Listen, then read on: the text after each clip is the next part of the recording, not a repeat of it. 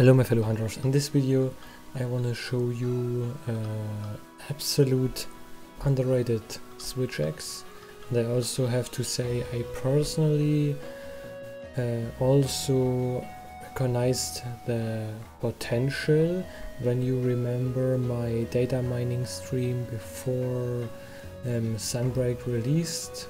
I said this weapon has a lot of potential, but later I dropped my opinion because I said it only has white sharpness, yeah, and if it compete with purple it's not useful. But yesterday there is a guy that does similar videos than me.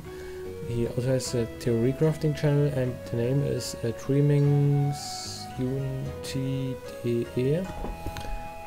Dreaming Suntide. I didn't know the explanation to the German language, but he does very decent theory crafting, especially for lawns and also for long swords. But I just found this channel because I have looked for lawns builds, because I'm currently playing lawns, and that's the reason why I don't dropping so much Switch Axe videos currently.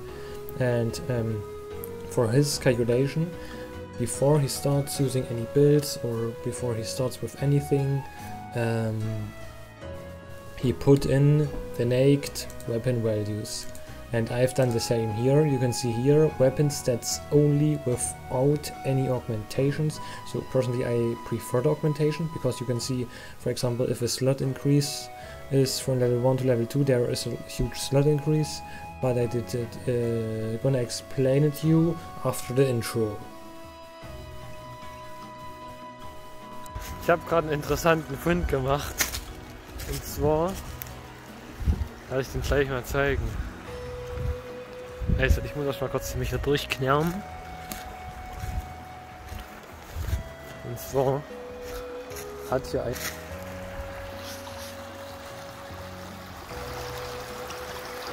einfach random mal so in einen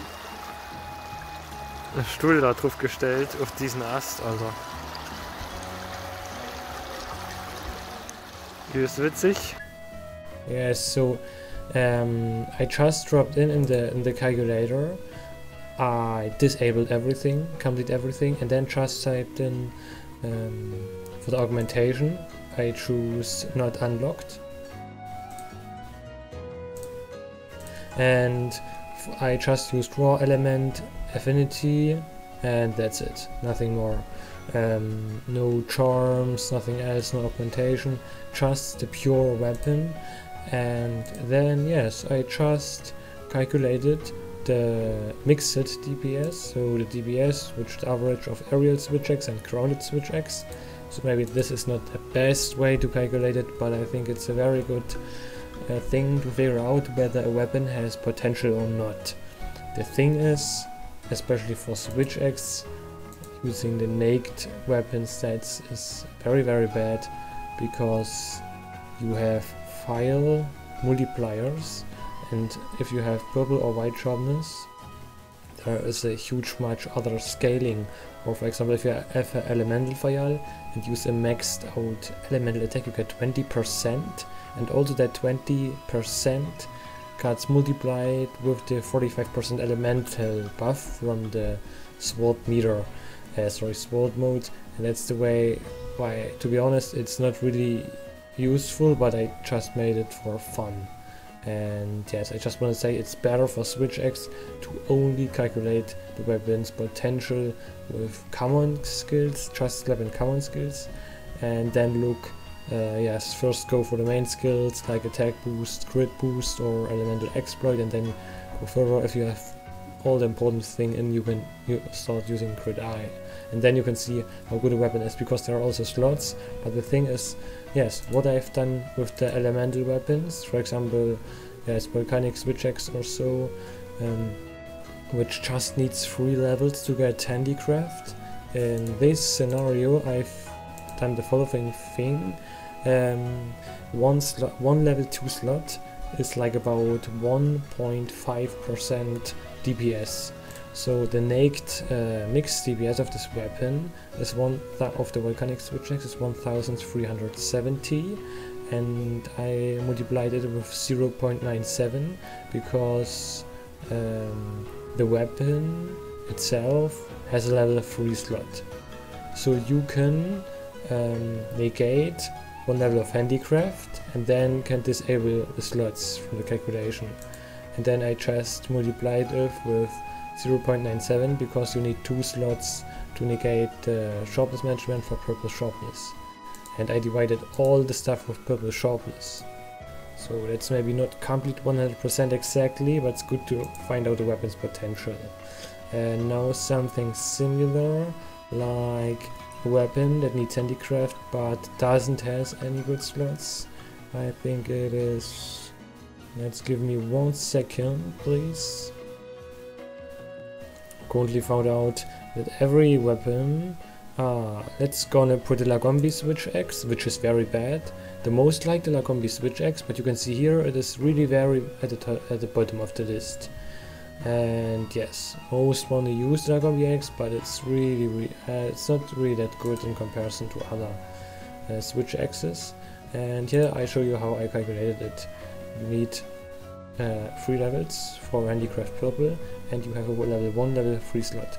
Level 1 slot doesn't really increase your DPS because you have a bunch of them. You have 1 level 3 slot that negates 1 level of handicraft, so you have like 0 skills on the weapon, so 0 decos on the weapon, so you need 2 levels of handicraft, and that's also 0.97. I'm gonna check out if I have some other multipliers. Yes, for the power files I don't want to speak about them, but yes, for example the lightning shredder is also a switch axe. It is a thunder switch axe that used in some gameplays where they're using phase switch boost, so I think it's also a good switch axe.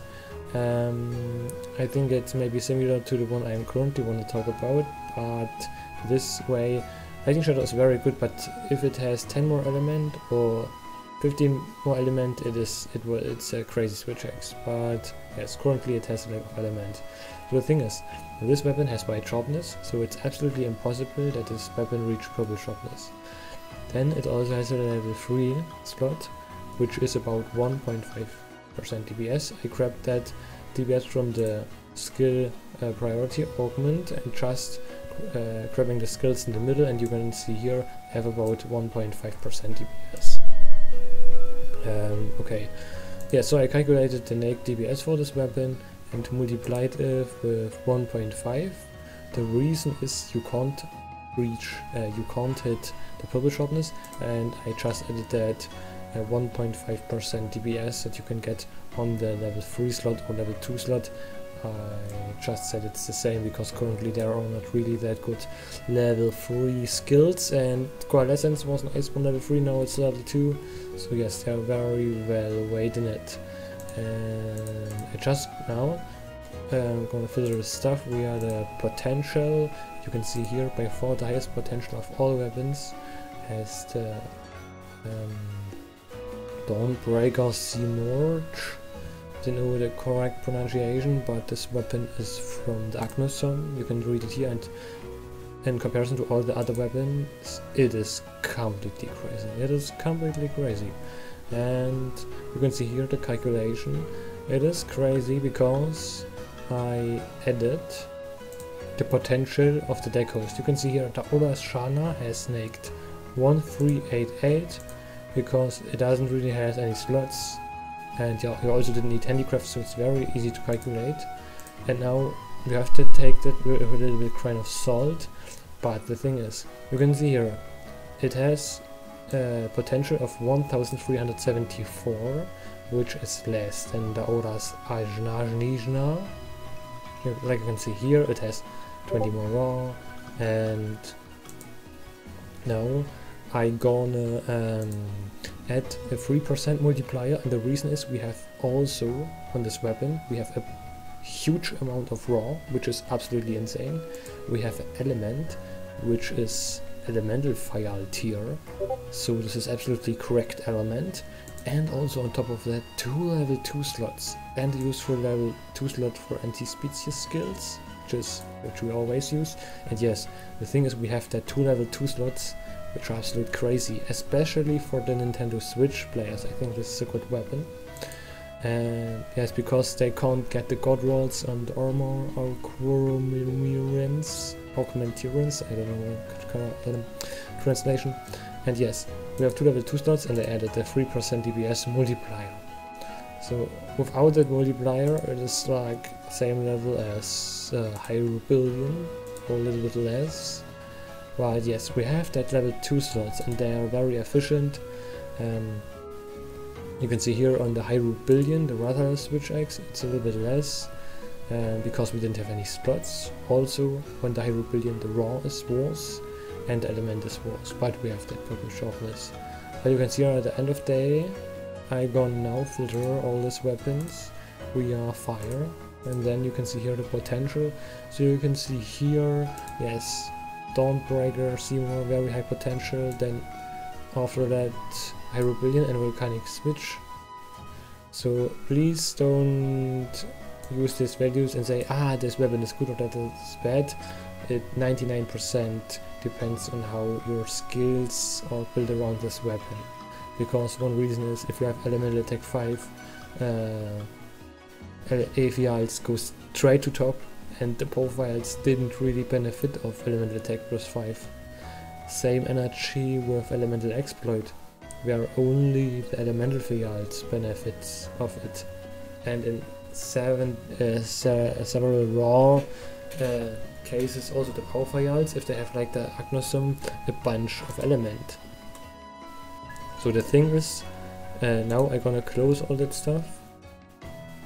Close that, close that, close that, close this. And then I wanna show you the builds I've used.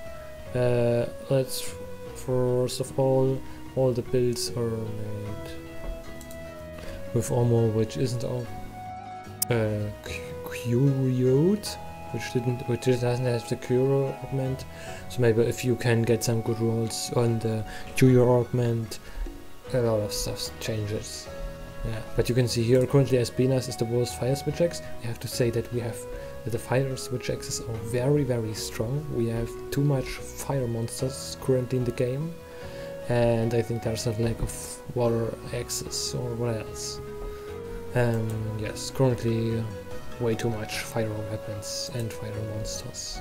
So Espinas is currently not really good looking, because yes, element is very bad, and also didn't have useful slots and other stuff.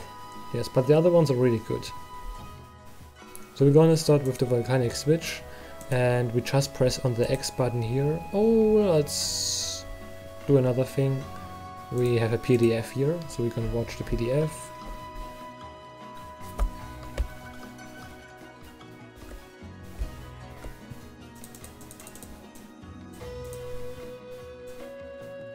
Yes, this is my build for the Magmodron Switch Axe.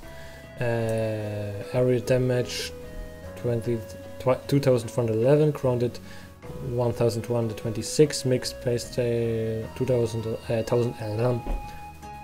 2011 with, yeah, it is a Bloodrite Coalescence build, and yes, purple sharpness. Augmentation is go for handicraft and element, and on this build we have attack boost 7, fire attack 5, weakness exploit 3, yes, critical boost 1, critical element 1, critical elemental exploit 1, chain crit 1, coalescence level 2. So the thing is, for this weapon, if you are a Nintendo Switch user and currently have some problems with augmenting the armor, it is very hard to trigger in Teostra's Blessing and elemental exploit at the same time. So in my opinion, I prefer to use the elemental exploit over Teostra Blessing, because yes, it's too hard to figure in all that stuff, because you also need 2 levels of handicraft to reach the purple sharpness. You also need some crit boost, you also need weakness exploit, all the other stuff, and you can't really fit that in. It's impossible. I'm gonna prove that you. This is the Volcanic Switch build with a level 3 slot weapon. So we're using attack boost, fire attack 5, bloodlust, coalescence, same energy, elemental exploit, power prolonger, weakness exploit, handicraft, protective polish, rapid move, Theo blessing, and if you search you didn't find any results, even with a god charm. And if you disable Theostra blessing, it will found some results. Yes, and that is the reason why on the Volcanic Switch, if you play Bloodlust Coalescence, which is the best DPS combination you can use, you can't squeeze in Theostra blessing, otherwise you have to remove the Blood-Right Coalescence combination, which I didn't really recommend, just go for Elemental Exploit. Yes, for Hydro Billion we also have PDF here with an optimized set. The best build has 1952 DPS. You can also click here on the X to see the build. Attack boost 7, fire attack 5, power prolonger 3, protective polish 3. And now don't forget the power prolonger 2 we also need on the Volcanic Switch Axe. Chain crit, crit boost, resentment, bloodlust, evade extender, coalescence, all that other stuff. And now for the Dawnbreaker Simorgh, we have a build that can... Oh, 1 second, I forgot to squeeze an evade extender and Wirebug Whisperer level 1. Let's give me a second, I'm gonna do that all again. So it is the Aknosom with 340 war, 5/5 element and 20% affinity because we have Bloodlust. Power prolonger level 3, it's a power fire. And then we have the following skills: Wirebug for 1, evade extender 1, attack boost 7, fire attack 5, bloodlust, chain crit 2 with coalescence 2. So we're gonna add coalescence level 2 and also chain crit level 2. Yes. Then we remove the critical eye.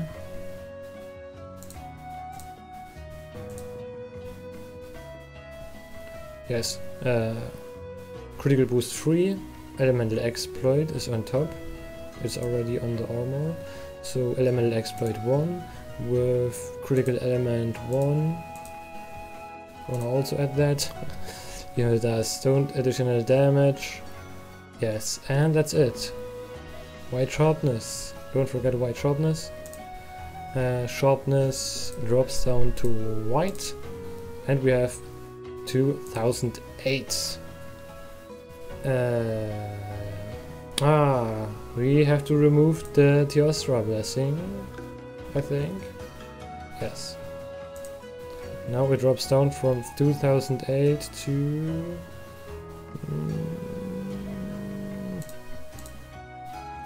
1988. 1988, okay. 1988.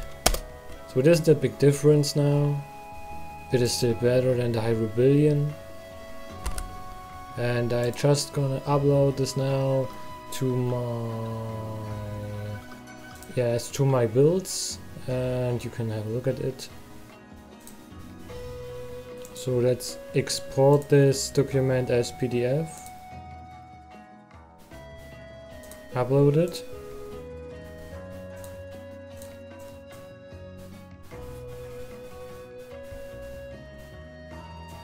Okay, where is the document? This one is the document. And now I'm gonna make it shareable so you have access to the document. And I'm gonna put it in here as PDF version.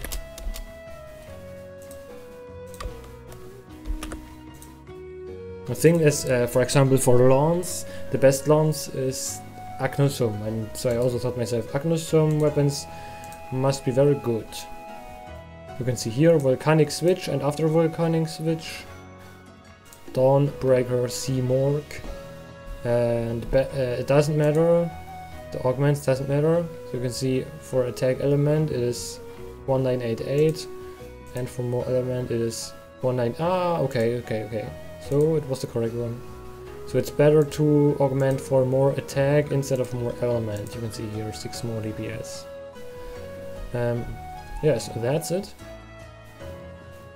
You can see here that the Dawnbreaker Simorgh we're gonna remove that TO combination.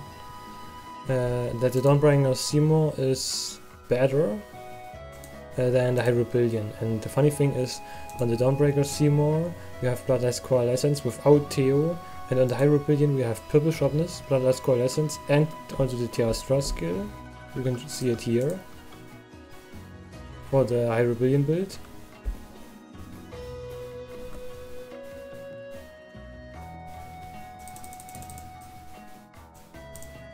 For the Rathalos, you can see here Power Fire, and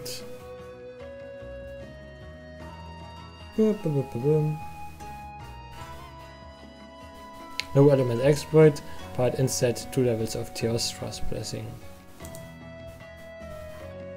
Because of the trigger rate. Yes, that's it. I didn't know whether I should make a build or not, or a speedrun or not, because I didn't really know whether it's worth it. But maybe I try to make a match. I try to find a matchup with a monster that has shitty fire hit zones and spicy raw hit zones, and for that case I think the Aknosom Switch Axe is very good. So see you next time, thanks for watching.